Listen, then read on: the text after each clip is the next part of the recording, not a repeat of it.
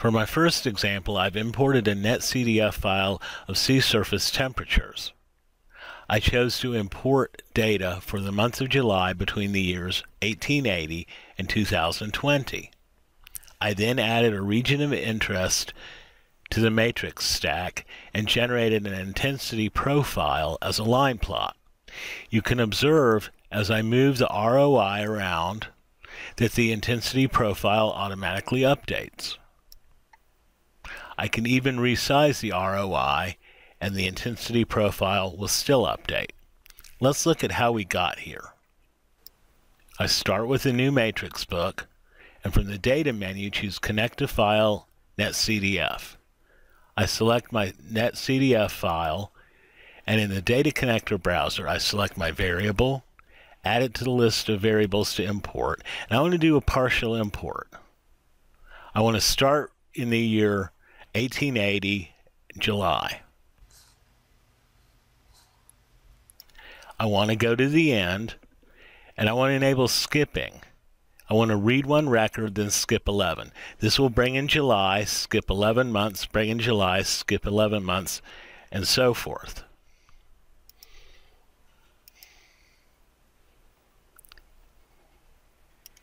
Once I've brought my data in, we can use a slider to navigate the records. I'll come up to the year 2020. Next, from the toolbar, we add a region of interest.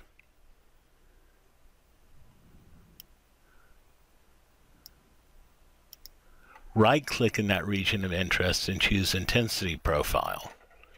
The quantity we want to bring in is the mean. We'll make sure Recalculate is auto and click OK. This creates a new workbook of intensity data. That book is linked to that ROI such that if the ROI moves or is resized, the data gets updated. Let's create a line plot from this data. The main thing we need to do with this line plot is, for the y-axis, set its rescale to auto so that it will automatically rescale as we move our ROI.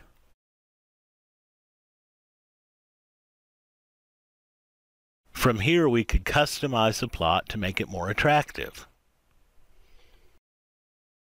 For my next example, I'll bring in sea surface temperature data for 2 different time periods.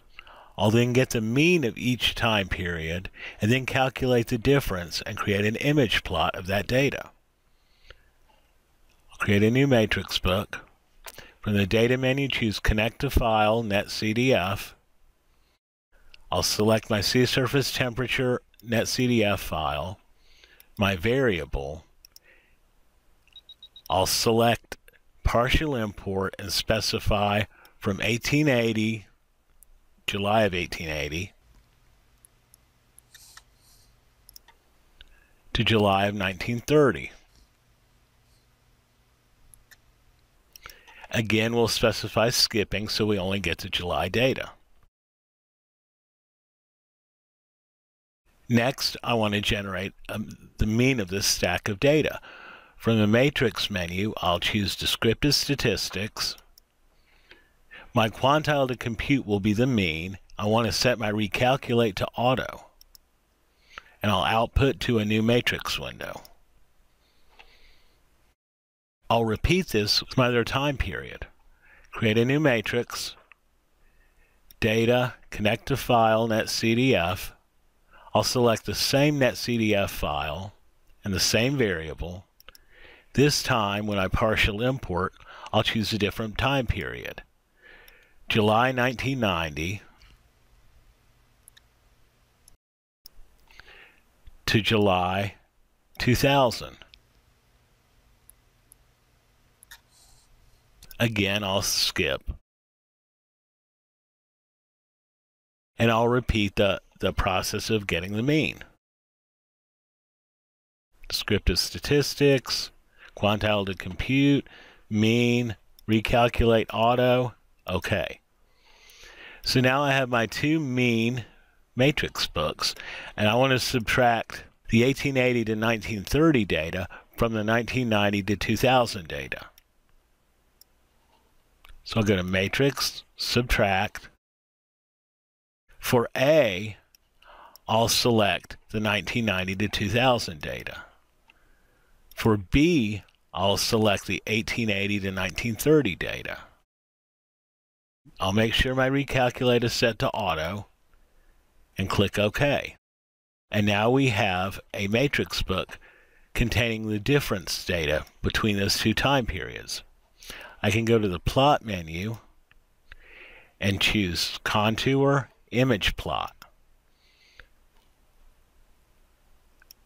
I'll turn off speed mode, and from the mini toolbar I'll select fit page to layers. Now I can select a color map. Let's customize this graph a bit more. I'll double click on it and set a missing values color.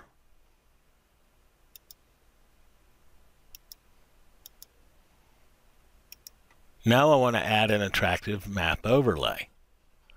I'll create a new workbook, and from the data menu I'll choose the Origin file connector. I'll connect to a file that we now ship with Origin 2020B containing map outline data. And in that file, we're looking for the country boundaries 0 to 360 variable. I'll click OK to bring the data into the workbook. It contains longitudinal and latitudinal data, and I simply have to perform drag and drop plotting to add it to our image plot. From here, we can customize our map by double-clicking on the graph, selecting the plot, choosing Fill Area under Curve, Inclusive broken by missing values, and in the Pattern tab, I'll set a fill color.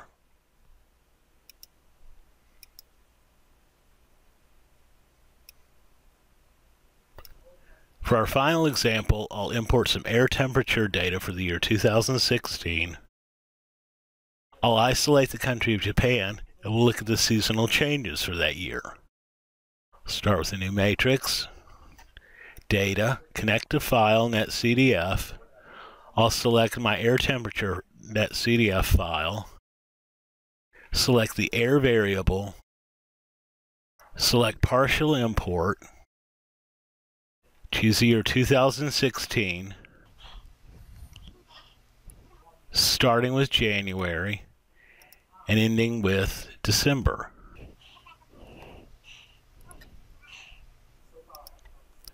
We don't need skip this time.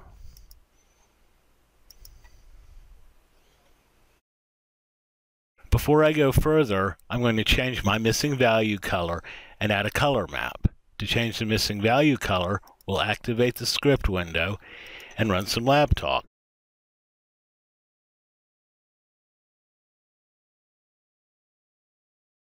And now I'll set a color map.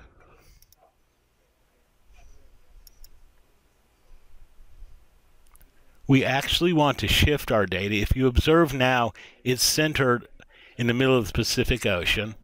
We want to shift it to a more traditional view. We do that by going to the data connector icon, choosing select to reselect our data. We will alter the X parameter of our partial import. We want to subtract a value from it. In this case, that's minus 360. We get the 360 value by looking at the longitude portion of the variable.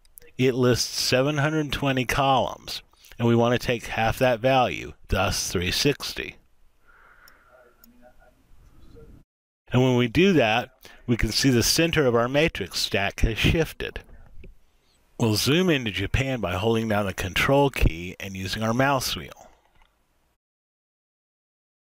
To isolate Japan, we'll use our Region of Interest tool. We have different types of regions of interest. You're familiar with the rectangle tool, but we also have a circle and a polygon and a region tool. We'll use the polygon tool. And I will draw a polygonal region of interest around Japan.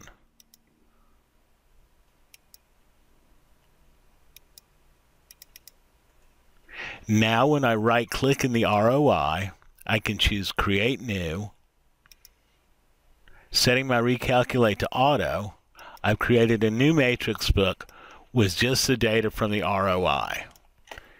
We can use a slider to navigate through the seasonal changes in only Japan. That's it for this video. Thank you for watching.